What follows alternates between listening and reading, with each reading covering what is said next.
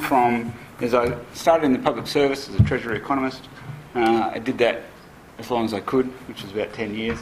But my career has involved swapping between research community, ANU and CSIRO in particular, and public service roles, with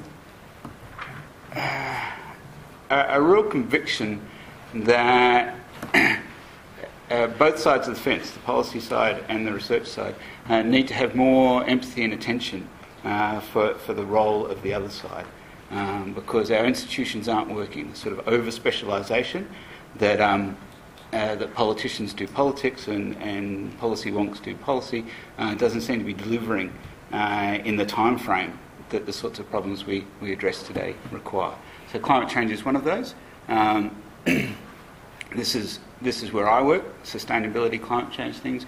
But the introduction about and the comments about economic growth and inequality and about sustainability, one of our biggest problems, I'm convinced, is we think of those things as trade-offs. You know, how do you get better economic growth? Well, we'll just have to put up with more inequality. How do you get economic growth? We'll just have to put up with running down our natural assets. And there was probably a time when that was true, and that time is firmly no longer with us. So one of our biggest barriers is changing how we think and how we frame these problems. So I've got lots and lots of slides, and I'm going to have to sort of talk a bit more quickly and jump around. And one of the areas that I do most of my talking at the moment is about scenarios and futures and how the future is really uncertain. And so I like to sort of contextualise that, usually by starting off with this. You know, what do we know? Economic growth is a thing. There's a lot of good things about economic growth. It's really powerful and it's going to reshape the world. All right, so if you're a slidey type person, if you like charts, the chart on the left gives you global income distribution, roughly, out of our model, in 2010. And so there's countries on the left which are rich, like Australia and the US and Canada and the EU. Japan is squeaking in there. And then there's a whole bunch of countries, accounting for another 6 billion people, who are not rich, who are well under the World Bank's high income threshold. But when you fast forward under our current trajectory to 2050, so 35 years, you go from 1 billion people living under that line to, over that line, to 3.5 billion people over the high income threshold. So China's income in 2050 is roughly the same as Europe's average income now, in less than a lifetime. And if you go forward another 10 years from then to about 2060 on our modelling, under the standard definition, you don't have developing countries anymore. So the world is a very different place. Doesn't mean that poverty no longer exists, but we're then talking about relative poverty rather than absolute poverty, which is probably the challenge already. Now, what we don't know is how these interactions between social and environmental pressures are going to play out, and what the implications will be, and how nation states are going to play that, and whether nation states will actually be the main actors anyway, whether it's corporations or non-state actors or fear. So the world is a really uncertain place. And I'll come back later on. CSIRO's just done a major project, modestly called the National Outlook, which explores some of those uncertainties with a particular lens. But the bottom line is, this for people not familiar with it, is the planetary boundaries diagram. It's sort of an icon for the notion that we live in a world that has limits. The physical limits are binding. The social limits exist but are much harder to get a grip on. Okay? And often the social limits can be flipped around to be empowering rather than constraints. But it implies that we need to be stitched up in our thinking. We need to be integrated. And we need to be inclusive. So coming to climate change, I'm not going to give a big explanation about climate change and how it happens. I assume most people know that. The basic story is that there's this atmosphere around the planet. If Al Gore explains it well when he holds up a globe and says the atmosphere is about as thick as the varnish on the globe. It's a very thin layer. So in the science community, people talk about the living zone, which is from the roots of the trees to the top of the canopy, and then you have the buffer of the atmosphere above and the water table below. But in terms of the planet, it's like your skin. It's really important, but it's not very much of your body weight.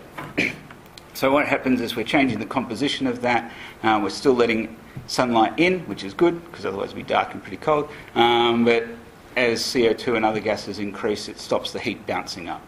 And so over long periods of time, so we're talking 200 or 300 years, that heats up the planet. And just like it makes a big difference if your body core temperature is 36 degrees or 38, a few degrees of difference makes a big difference to a complex system like the Earth. So the main driver is emissions, so different types of gases, and that science now understands the physical Earth system pretty darn well. There are still some sensitivities about rates of change and speed of processes and sensitivity, but they understand the physical thing quite well, and what they're not brave enough to predict is how humans are going to respond to that. So I think that's a good judgment by the science community. So you end up with this wide range of possible futures, ranging from an increase of at least 7. So 7 is the midpoint of those high emissions futures. 7 degrees warming from pre-industrial. Last time the planet was about that warm, you had alligators swimming in the Antarctic. So that's pretty different sort of planet.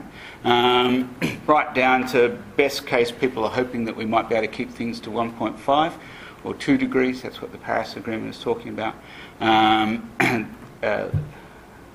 think 2016 is projected at the moment to be 1.34 degrees higher than the industrial average. So presuming that's peaky, it's not necessarily the trend, but 1.5 degrees is going to be pretty hard to get to.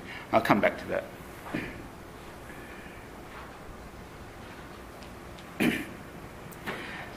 The other thing to understand about climate science is that there's a sociology of science, and there are known biases, and there are ways that scientists behave. And one of the things that makes for a good scientist with a successful career is you don't publish things until you're pretty confident in it. Okay, so the published literature will always lag what people are pretty sure of because there's a burden of proof issue.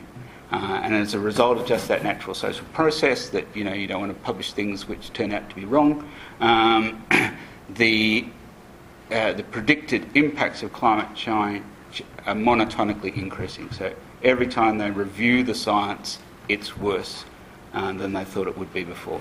And so this is an illustration of that. The first 5 columns, it's the same study repeated. So the first 5 columns is it's called the glowing embers chart about things you should be concerned about, like loss of major ecosystems or damage to human health and so on. And then the same assessment redone in the second 5 columns 8 years later. And all of the things that they call reasons for concern in their very moderate language had got worse over that time. And they'll probably repeat this in a few years' time, and you can guess what will happen.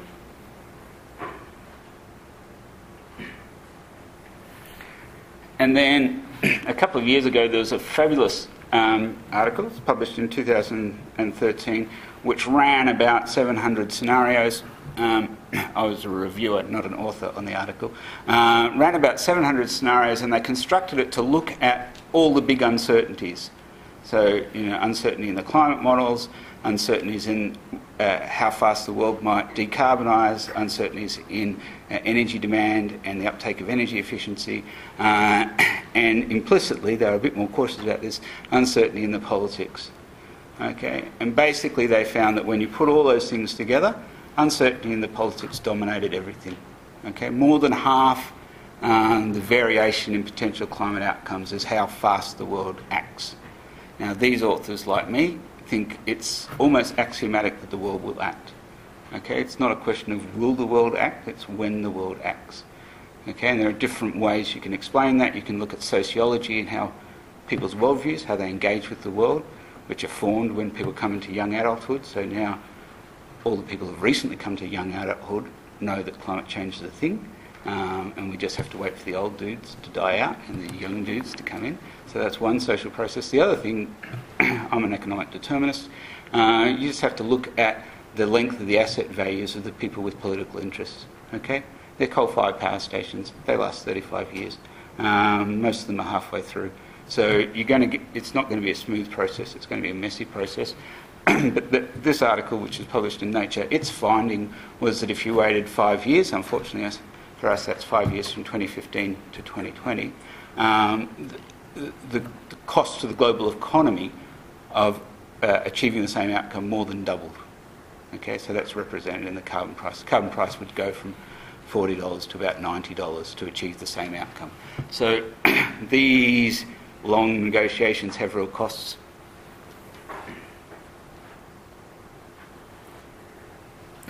And then just to state the obvious, that we can't deal with climate change just on the emissions side. Okay, there's too much emissions already locked in. So this is a UK heat map. And the reason I put it up is that most people I talk to in these sorts of forums hear these numbers about average warming and those sorts of things, and they think, well, 2 degrees or 4 degrees or whatever.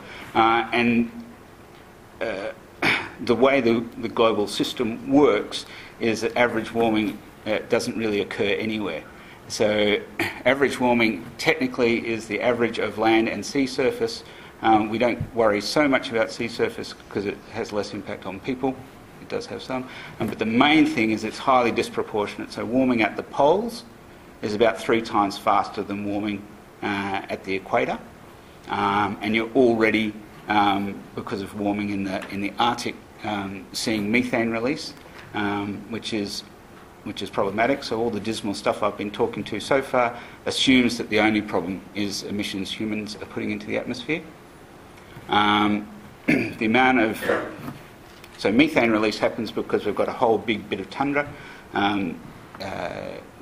If you just look at the map, there's those big flat wide countries up near in the north. They've got lots of tundra with lots of vegetable matter, which has been frozen for hundreds and hundreds of years, and below the permafrost level. When you warm things, the level of permafrost drops. The stuff that thaws starts to rot. As it rots, it releases methane. The amount of methane that's stored in Arctic tundra is about, it's hard to count, but it's at least 2, probably 3 times more than all the emissions humans have put out in the last 200 years. So once we hit that tipping point, if the world gets warm enough, and that's the real reason for the 2-degree target, okay? Because they're reasonably confident under 2 degrees, you won't get a lot of methane leakage, all right? But since we've never done this experiment with the planet before, we don't know for sure. So I've got, I think, about 4 chunks of my slides. I was a bit sick yesterday, so I didn't do quite as much preparation as I could have. So I'm going to talk for a minute about what are the sort of the broad policy tools and how do we do that, and what's the economics of this. Is it an economic problem? Is it a political problem?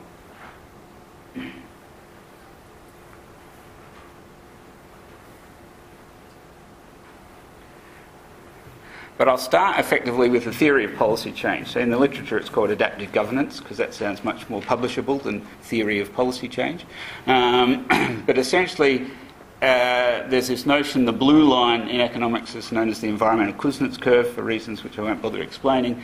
But essentially the notion is there's this harmony of interests, As you go through a transition, like the Industrial Revolution or whatever, that things will get worse for a while, then they'll reach this natural sort of turning point and things will get better. And so the people who believe in the harmony of interest say, it looks bad, hold on, it will get better again. Now in the environmental space, there's good evidence of that in some problems, but there are other problems that are on this red trajectory that haven't hit the turning point yet, or we can't see why they would. And when you dig into the institutional characteristics, it's fairly straightforward. That the problems that fix themselves have local impacts, are visible and understood, and when you discover there's something wrong, you can do something about it. So they're reversible. So that's the institutional story. And on the red ones, you've got the opposite of that, that impacts are distant, and the most important notion of distance is social distance. Bad things happen to people I don't know, or people who aren't like me, or people I don't care about. Okay, so trade, attenuated relationships, those sorts of things. If it's attenuated in time, bad things happen in the future, makes plausible deniability even easier. They're complex and poorly understood, so you can have genuine arguments about whether it's a problem or what's causing it. And if you're really unlucky, like species loss, there's nothing you can do.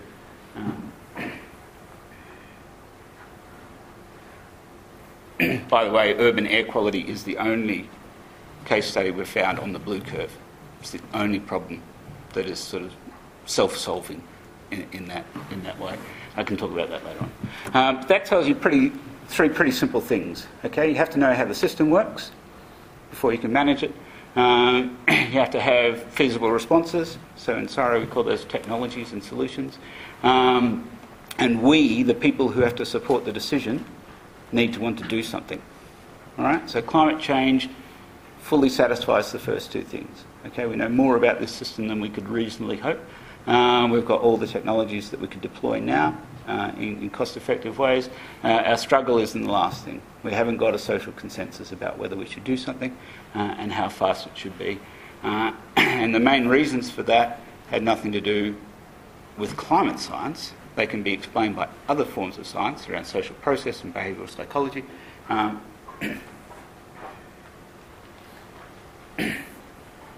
Okay, and one of those issues is that people are worried about the cost. All right. So I'm trying not to be too interesting. If you only remember one thing from what I've said, cost is not the problem with climate change.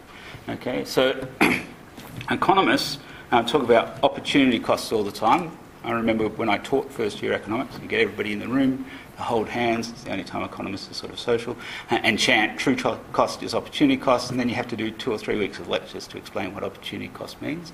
It's a really useful concept. And then we drop off the word opportunity and we talk about cost. And everybody thinks when we say the cost of, emissions reduction is going to be $40 or something, that you have to take $40 out of your wallet and give it to somebody. And that's not what opportunity cost is. Opportunity cost means your income is going to rise $300 if we don't take action on climate change. And if you take action on climate change, it will only rise $260. So the difference is the opportunity cost.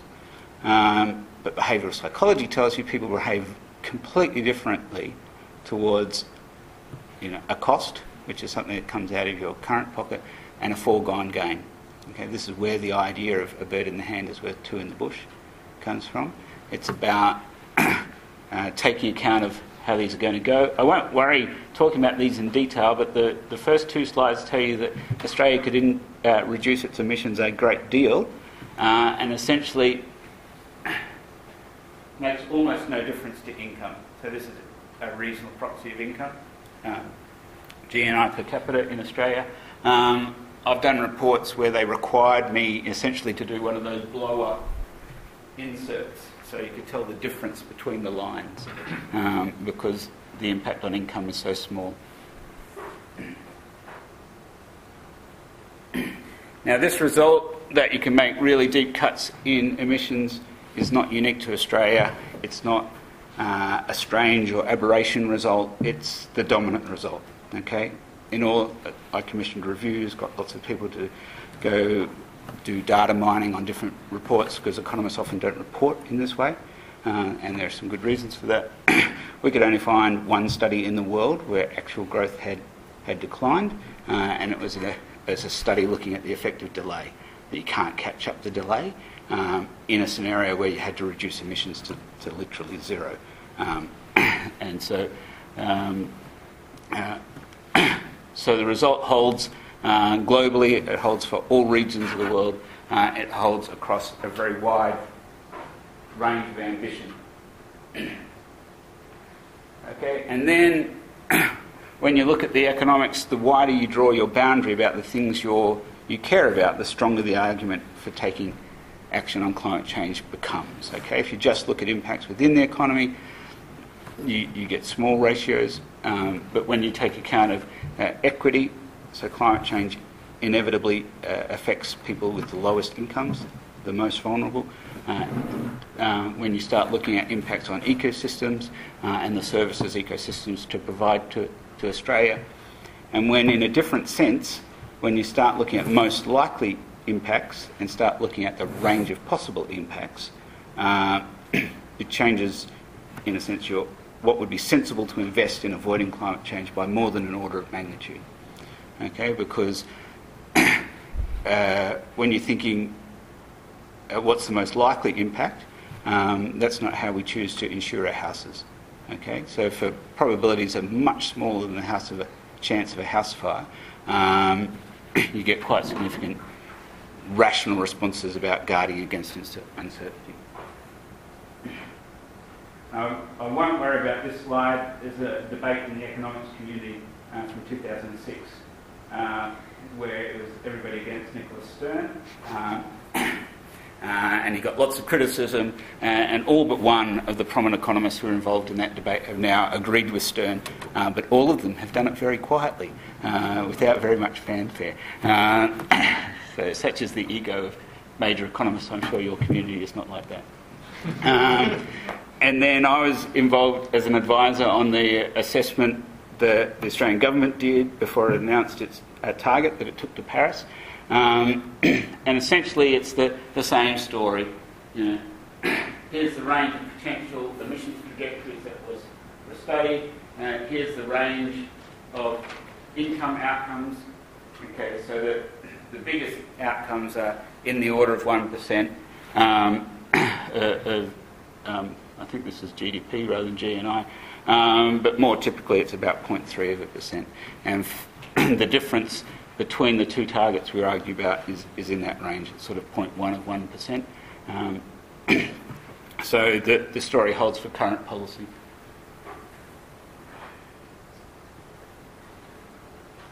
All right, I'm going to talk briefly. I think I've got about 10 minutes more. Yeah, all right. I'm going to drop in to a little bit of sort of unpaid advertising for CSIRO.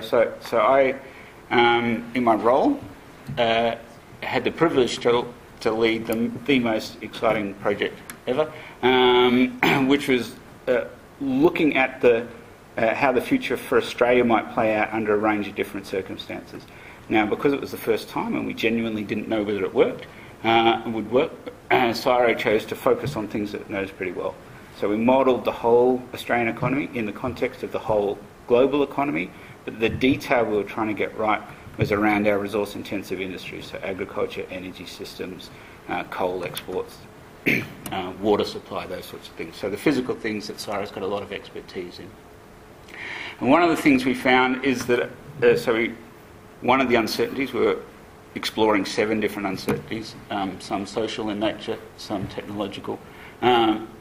Under all the scenarios where the world started to take stronger action, so the report was published in 2015, 2 weeks before Paris, we found that Australia could reduce its per capita emissions below global average. Now, a fair bit of that happens through land sector carbon, which is sensible for Australia to plan. So these lines are sort of this is where we were on track before Paris. This is what analogous to what we would say we're on track for after Paris. And so this is the global average. So if we get down below the global average on all those scenarios, and we do it through, our goal we'd call silver buckshot. You do lots of little things, and they add up. Land credits are these big blue bars, so they're a third to 40% of the total abatement achieved. So this is what happens if you do nothing. This is where you end up with different forms of abatement. So the land sector is really important, but it's not the only game.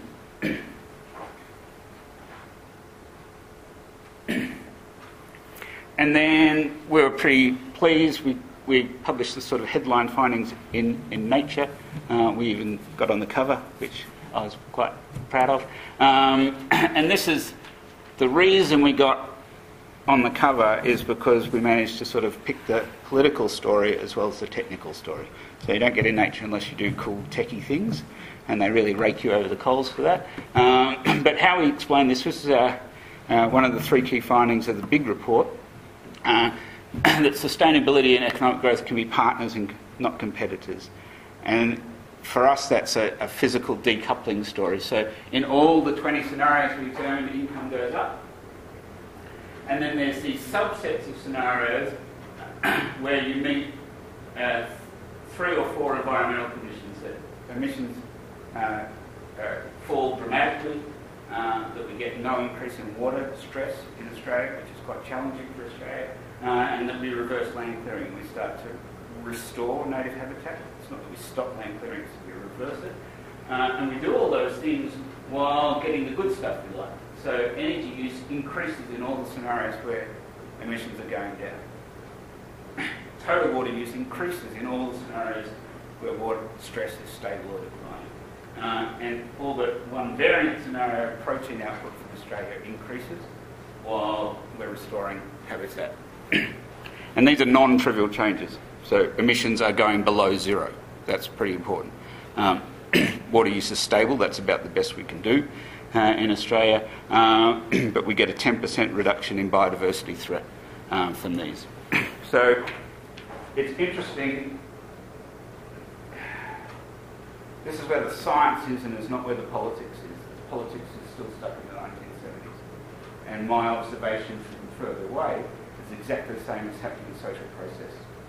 So you've now got the IMF, you've got the World Bank, you've got other, not the usual suspects coming out and saying we're not investing enough in addressing inequality. And what we mean by not addressing enough in inequality is we're suppressing economic growth. We're throwing away income and productivity growth because we're being too miserly. All right? And it's a reversal of the old framing that if you want people to work, you have to hit them harder. Okay? So too much stick and not enough carrot is not a good way to get productivity out of our donkeys. So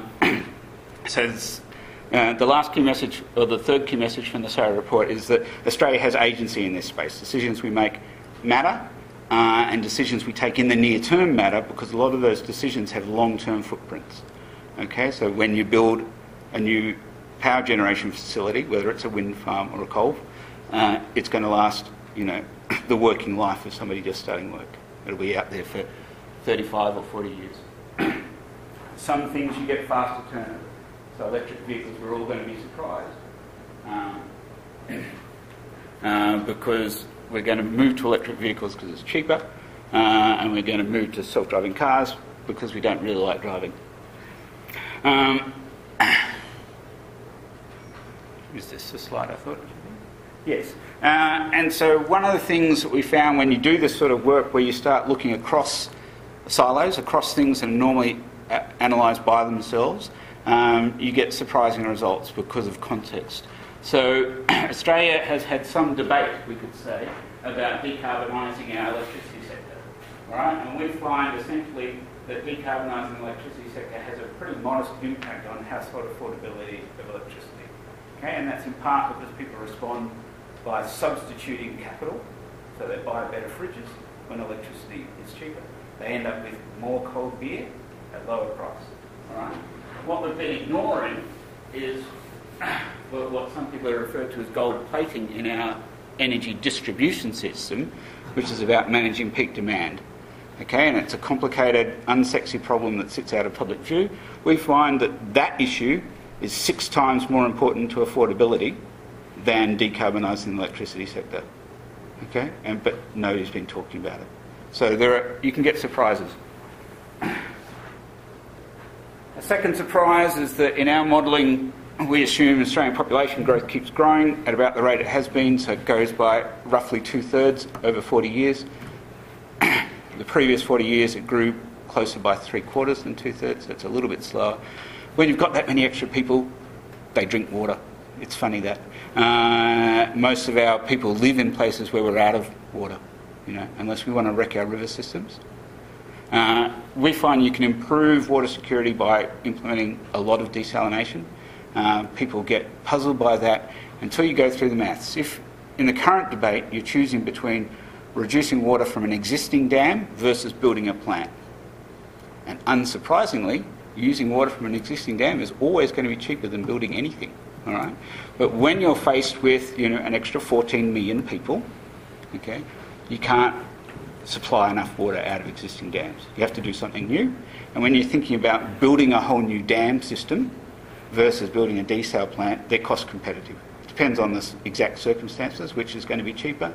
But the ace in the hole is we don't have places to build dams anymore near where people live in Australia.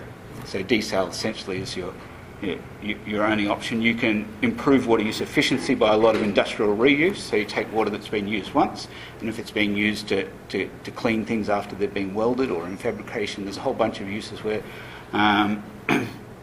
the water you're using actually probably meets all the health standards you require, but people are worried about drinking poo, so you use it for separate things.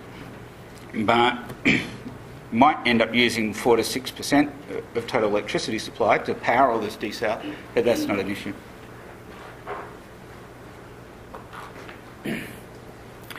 And then there's other stories. One of the techie innovation things that got us into nature is we use this new, very groovy land use map that produces these really detailed maps. It's a 1 kilometre grid, so you can zoom in and look at land use around Gunnedah or whatever it is that you're interested in. And essentially one of the things we find is that, well, first, there's more synergies than trade-offs. When you start thinking across silos, when you start connecting up different areas. But the other thing we find is that sort of the middle ground, the world taking middle ground position on climate change is the worst thing for Australia. Okay, we find that if the world says, oh, this climate change thing is a load of rubbish, let's go back to burning coal, we make a lot of money. That's great. Don't want to live for a long time, but we make a lot of money in the short term. Or if the world says we're going to do more, that's great for Australia. And it's great for Australia for 2 reasons. So a middle ground future is a gas-dominated future, and Australia's not very good at gas, mostly because nobody connects to us.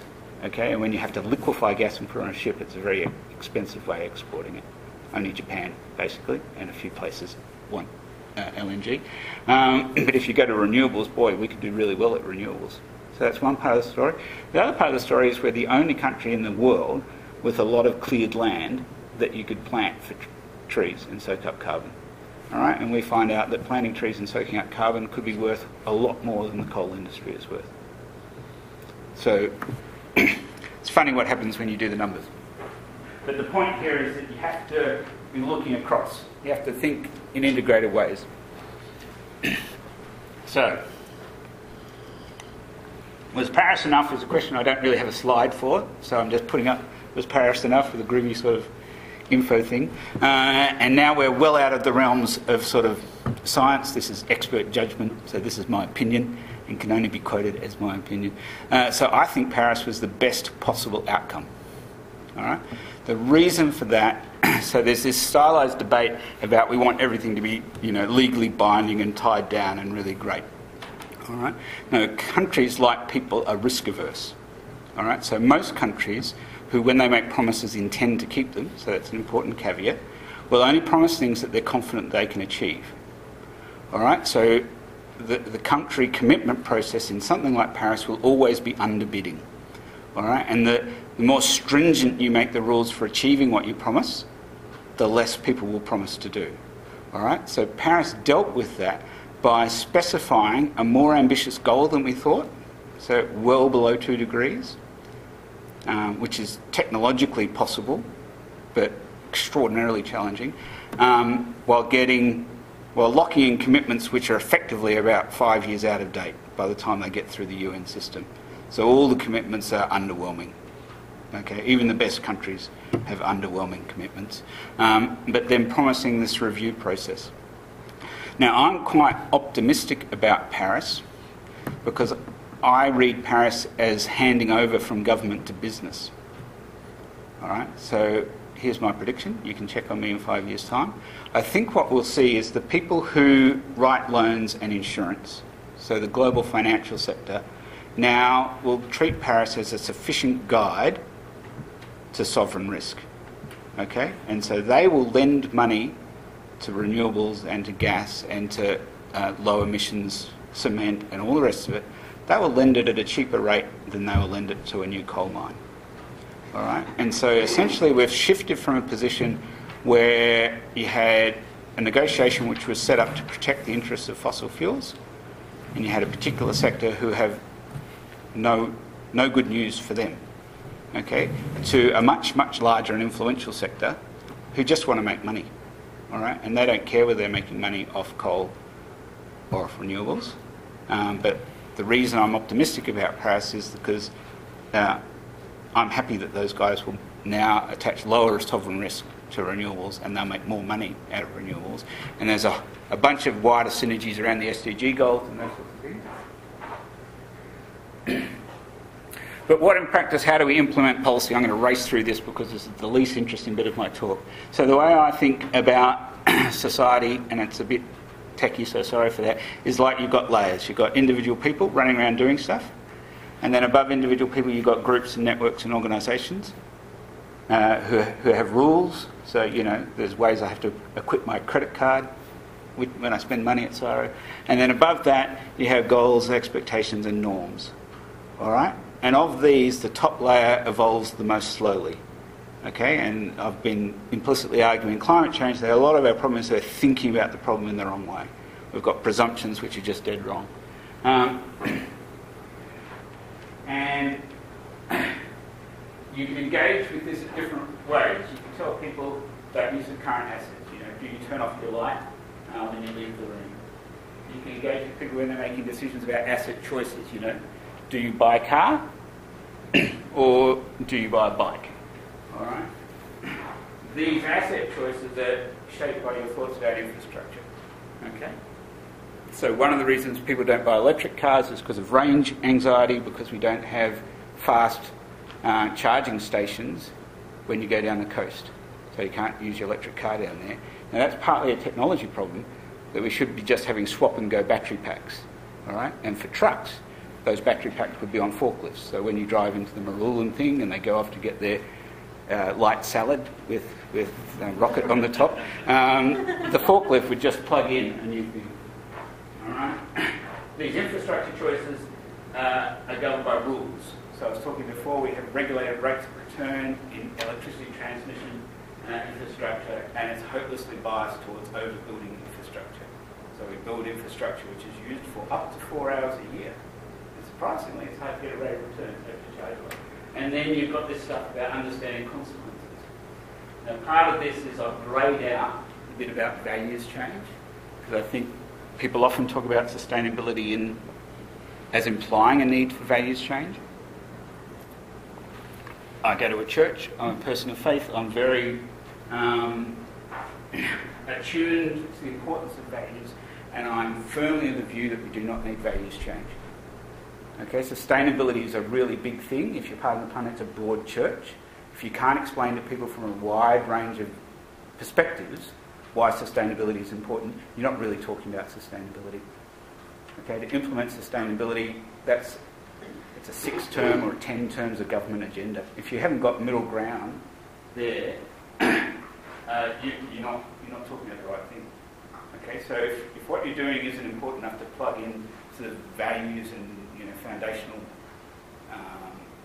goals and aspirations of a wide range of the community, I'll think about something else. Understanding consequences is crucial though.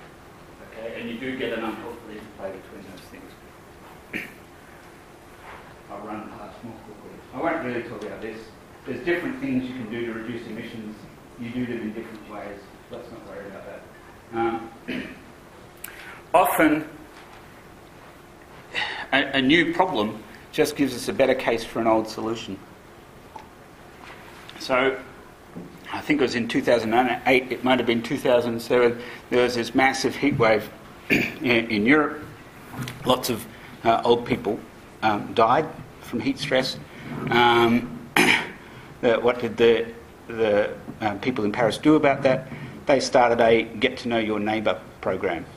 Okay, Get to Know Your Neighbour is probably the oldest technology we have. It's reconnecting with notions of tribe and identity, and it's giving people permission to go and be nosy, preferably before the heat wave.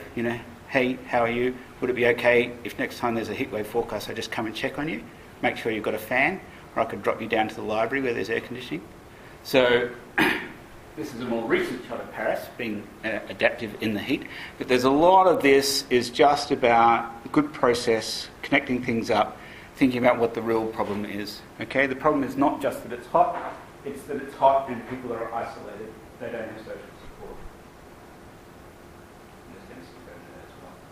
And then 2 minutes. Let's talk about a couple of things about these notions about what gets in the way of adaptive governance. Remember, that's my catchy jargon for, how does policy get better. So the first issue is that research never cuts it. Okay, research and science and facts do absolutely nothing by themselves. Okay, research and science and facts only make a difference when somebody cares about those results and somebody carries those facts into public debate. Okay, so you always need a relationship between advocacy groups. All right, now some advocacy groups wear white hats and we like them, and some advocacy groups wear black hats and we don't like them. And your black hats are probably not the same as my black hats, but I think you'll get the idea. So I used to say, this is really good because look, research is blue and advocacy is red. Research is most important in environment and agriculture, and then I look more closely at the side. Turns out that health wins the stakes. So this is US data. It's a fabulous, fabulous study, which I have got on the slide. A guy called Matt Grossman. He's written a book called The Art of the Possible. And essentially he's mined about 40 years of federal US legislation passing and done associations. So you can't do causation, so he's done associations. Who were the players? And contrast health, where research is more important than advocacy, with civil rights and liberties, race relationships, sexuality, gender equality. Research and science basically have no traction whatsoever. So research is important, but it's not important in isolation. It has to be communicated well. You need people who care. The thing I come back to most often is the notion of worldviews. So there are different ways of splitting into this up. This is a quadrant diagram where you have people who care more about equal outcomes versus self-reliance. So this would be more equal rights, but it's often equal rights for people who are already powerful.